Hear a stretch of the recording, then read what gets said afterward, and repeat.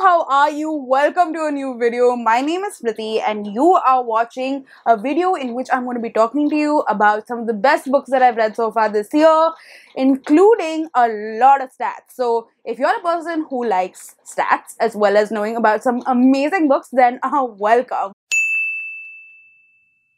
Essentially, in this video, what I'm going to be doing is talking to you about some of the stats of the Q1, which is January, February, and March of 2022, as well as going through some of my goals that I set for myself in the beginning of the year and seeing whether I have achieved them or not, because this is supposed to be my accountability video where you also hold me accountable for all of the goals and resolutions that I set for myself, because I don't want to be that sort of person who sets goals in the beginning of the year and then looks at them at the end of the year and goes like, oh yeah, remember that? You wanted to do that? No, I want to do it every quarter, and this is it. So yeah, that's what I'm going to be doing in this one, as well as talking to you about some of my favorite books that I read this year so far in the Q1 quarter.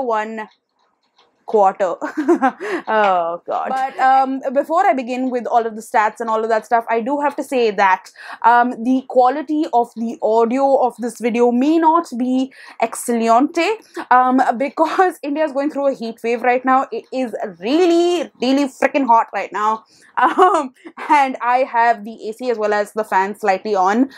If I didn't have any of those two on, I would honestly melt and be like a puddle. So no thank you. So just deal with it, is all I'm gonna say. And yeah, let's just get into the stats. And the most important stat obviously is how many books did you read? And I read 42 books in these 3 months, and 42 is an amazing number, because I don't know, if you read Hitchhiker's Guide to the Galaxy, you would know the significance. If you haven't, please read the book. It's amazing. Just read it. It's awesome. But yeah, 42 books that I read. The number of pages that I read is 10,992, which I'm just gonna round up to 11,000. I mean, what is 10,992? It's fine. Moving on, the average pages that I read per day was 123.5, which is pretty damn good. And the average book length is 261. I did stick to a lot of books within the 150 to 300 page count, so the most being 150 to 200. But yeah, that's basically what it was. A lot of novellas, a lot of really great short novels, which is great, and I love that for me. I also ended up buying a few books this quarter, and a few is, pause for a bit, and guess what you think that number is. Unpause now. Okay, cool. The number is 58, out of which 11 were arcs that were sent to me. That is publishers sent me this book. 2 were gifts that people gave me, and 45 I bought on my own volition. So not that great, but I mean, it's fine. It's okay. I'm a hoarder. What are you gonna do about it? However, of all of these books that I actually did buy, 56% of them I bought from indie bookstores, and the rest is 44% I bought from Amazon. Keep in mind that a lot of them are also ebooks, which you do have to buy from Amazon. So what are you gonna do about it? Next is in terms of format read, and as you can see in this chart here, I love my Kindle. I love my Kindle. I love my Kindle, because yes, I read 20 books through my Kindle. I also read 5 books which were ebook plus audiobook, so 25 technically ebooks.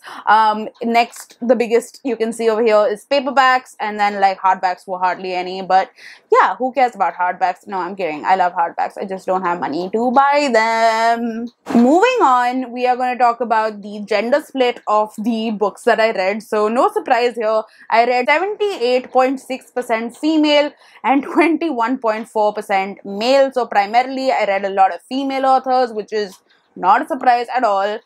In terms of the genres, I read 14 genres in this quarter, with the most being contemporary, which again is not a surprise. 21.4% was contemporary. What is a surprise which is not really a surprise, is the next few genres, which is fantasy, because I did end up reading 7 books from fantasy, because I read 7 novellas in the fantasy genre, and you can check that out. I read the what's it called, Wayward Children series. Yes, the Wayward Children series. And the next genre which I read the most of is romance, apparently, but that's also because I did a video about reading popular romance books, and you can check out that video as well. So yeah, 6 from romance and 7 from fantasy, which like normally I don't think really happens as much, but the next was 5 from historical fiction, and yeah, I think those are the genres that you really should know about, but rest you can see in this pie chart here. Now, the cool part about this quarter is that I read 12 translations from all over the world, which is awesome, I think. One was Indian, which is not awesome because I want to read more Indian translated books, but well, apparently I read 12 from all over the world, and I read from 16 countries, which is honestly a little cuckoo, and I love that for myself. I read 17 books from the US, which is not great because I wanted to reduce that number in terms of the number of books that I read from the US, but that's fine. 5 from the UK, 3 from Japan, and 2 each from South Korea, Mexico, and India. So I just thought that that is like fascinating as well. Don't worry, this is the last stat that I will be sharing with you, and that is of my ratings. So primarily, I've had a lot of good reads, which is primarily a lot of them have been my 4-star books or my 4.5-star books, which is excellent. 4 stars are 11 4 stars and 8 4.5 stars. I've had only 5 5 stars, which I still think were really excellent books, and I really enjoyed them. So overall, my average rating was 3.72, which I don't think is bad. However, I do want to like bring it up. So I'm hoping in the next quarter that like average rating kind of goes up, because I did have some absolutely abysmal readings as well, like my 1-star and 2-star that I have. So yeah, just don't want that. But now let's move on into the goals check-in, which I will do super quickly. So the first one is read more of what you want to read at the time that you want to read it, which is basically mood read. Just like short version of that is mood read. Yeah, and did I do that? I don't think I did. There were a few books that I really wanted to read, and still do want to read, which I didn't pick up at that time. So like, yeah, like probably not, but that's okay. I will like do it. I will force myself to do that now. Next is read books that you want to, and I did do this. I actually have a chart here. I think there were only 6 books that I were unhappy about reading, but that's okay. Read via audiobooks only, not using an ebook or a paperback along it. This was a thing that I was really looking forward to doing, because I feel like I hadn't done it before, and good, I have done that. I read 1 book, which was Magma, by ebook via Scribd. Also, if you want a Scribd membership, 2 months free, then like check out the description for like 2 months free. Haha, I get 2 months also if you, or I get 1 month, I get 1 month if you sign up. The next one is read less Caucasians, less than 45%, and 50% of my books were by Caucasians, which is not good, but not bad either. I said less than 45 and I made it to 50. I think I did pretty well overall, but it's okay. I will just keep that in mind now. Buy less books, which is stick to your budget. I did actually stick to my budget, even though I did buy like getting 58 books this month. I spent half of what I spent in Q1 last year, and bought half the amount of books that I bought in last year, and I think I've been pretty good about it as well, and I've pretty much stuck to my budget, which is excellent. The next one is read more from your shelves. Not really. I read 12 books that were from my shelves, like which were basically books that were already in my house before this year started. So yeah, I read 12, which is okay, but like I can do better. So I'm gonna aim for more. Read more classics. This is because in 2020 I read a lot of classics and I really enjoyed them.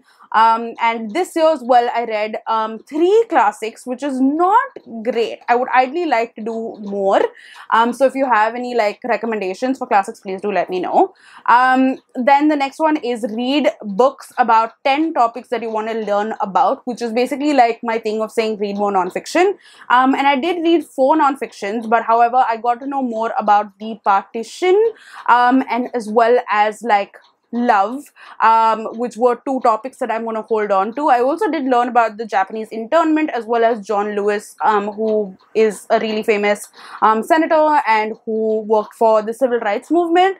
But I'm going to count more of like topics that I actually wanted to know about, is partition and love. The next one is read at least 20 Indian translation books. I read 1 in this quarter, which I don't think is great. Ideally, I should be reading more, but it's okay. It's fine. This is the time for Lit with Indian Lit, so that is what I'm going to be doing. Read more from more states in India. More than 8. So far, I've read from 2, which is from UP and Kerala, which is okay, but like I can do better. And in terms of, I said read from 40 countries. I've read from 16 so far.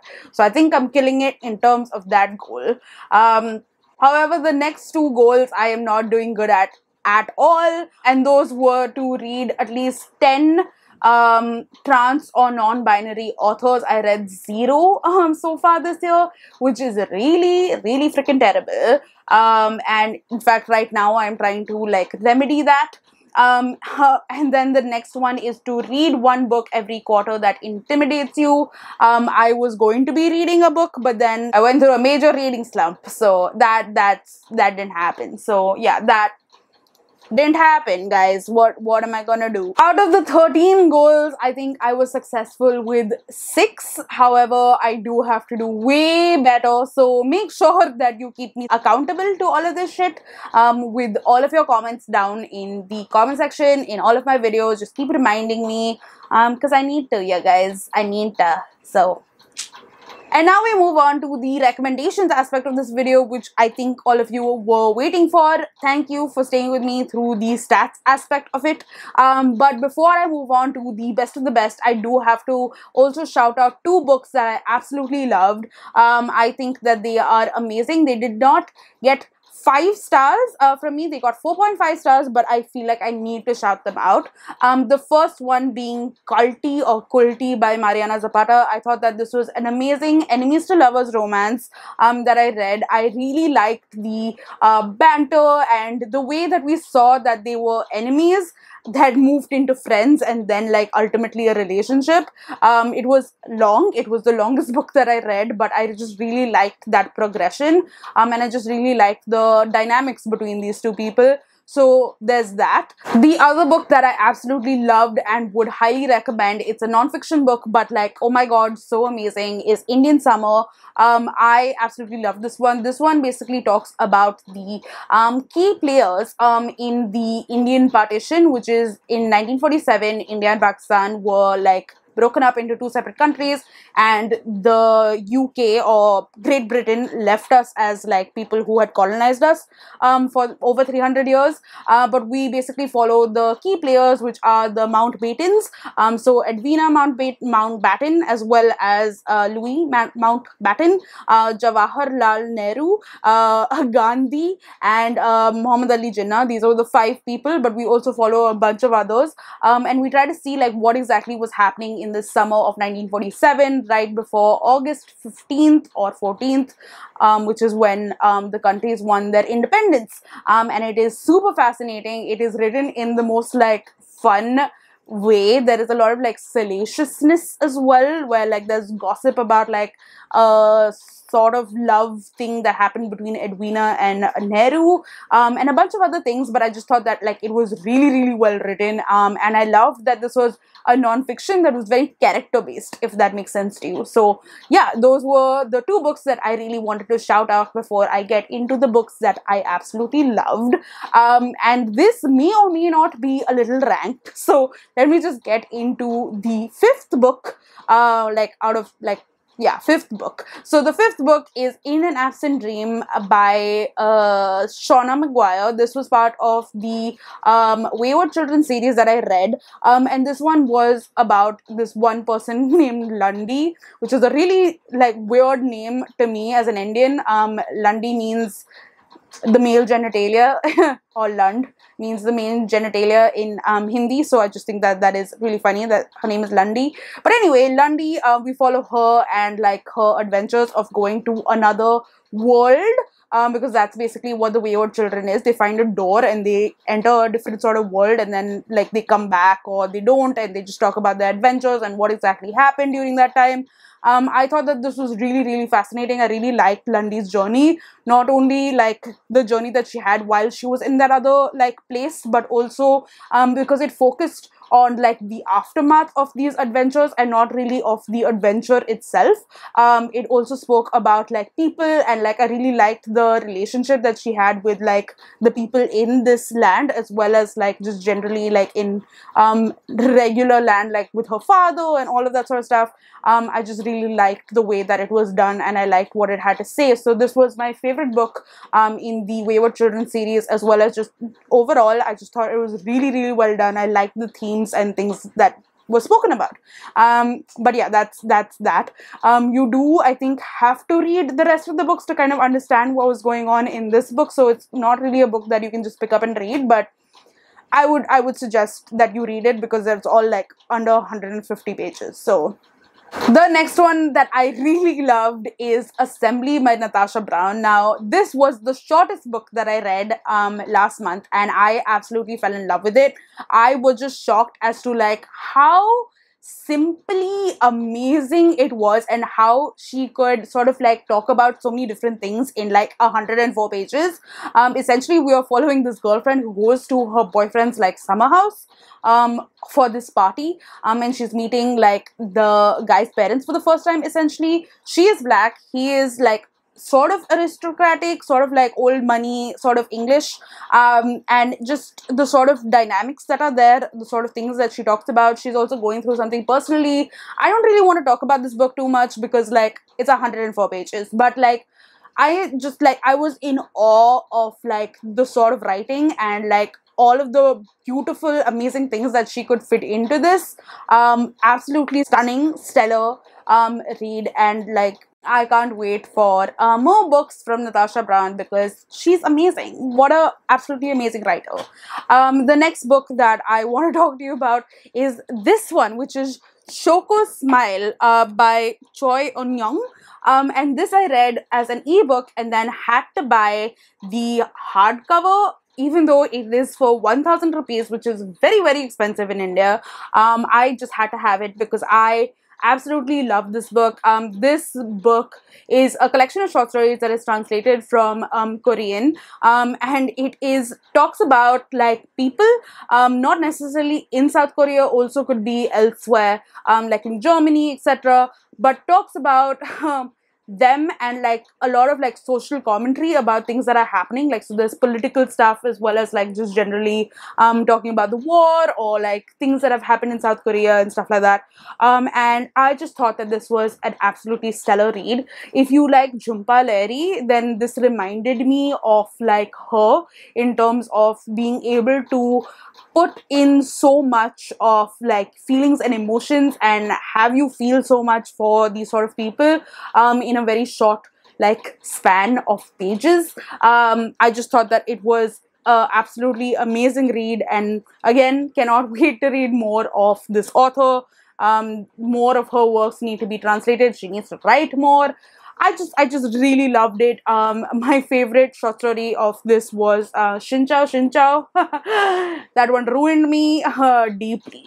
So yeah, that is my number 3 in terms of like rankings, if we are really going to look at it. But yeah, well, number 2 in terms of rankings, if we're really doing this, is going to have to be If Beale Street Could Talk by James Baldwin. This book, again, is super short and just blew me away in terms of just all of the things that I felt while reading this. This again comprises of a lot of things. Essentially, the story is about Tish and Fonny, who are two people who are young, living in Harlem in like the 1970s, 80s. I'm not really sure. I don't quite, yeah, 70s. And they are in love. And Tish realizes that she's pregnant. However, Fonny is in jail for a crime that he did not commit. So we are following them and this journey that they are going through right now with Fonny in jail, as well as also getting to know them and how like they became friends, how they became lovers, how they fell in love, and all of that sort of stuff, and meeting their family and just how everyone is dealing with it. And it is just beautiful and stunning, and the writing of James Baldwin is just so amazing. The characterizations are stunning. I absolutely fell in love. My camera battery is blinking at me because apparently I do not know how to charge camera batteries. So I'm just going to move on to my absolute favorite, which is Hamnet by Maggie O'Farrell. This book was stunning in terms of writing, absolutely brilliant. I loved the characters. I'm going to ask you to Google what it's about, but essentially it talks about Shakespeare, but Shakespeare's not really mentioned in this. Essentially, we are following his family and of his son called Hamnet, who died because of various reasons, and we're seeing what happened to him and what happens afterwards. We are following his love story with Agnes, his mother. There's a lot of magical elements, but just absolutely stunning in terms of writing. It's very fictionalized because the only things that we know for sure that happened is that Shakespeare had a son who died, who was married. He was also married to Agnes, and he lived in Stratford-upon-Avon. Those are the only things that we sort of know, and then Maggie O'Farrell sort of created this fictionalized like life for all of these people, but I thought it was absolutely like stunning and amazing and absolutely brilliant. So I am going to be talking about this in a future video, but yes, that's all that I have for now. Those were the books that I absolutely loved. These were the stats for the quarter so far. I hope you enjoyed. I hope you are doing well. I am going to go before my battery dies, but do subscribe if you feel like you want to, because like great content and all of that sort of stuff. I promise to be more like on time, but that's all. I will see you in my next video. Bye!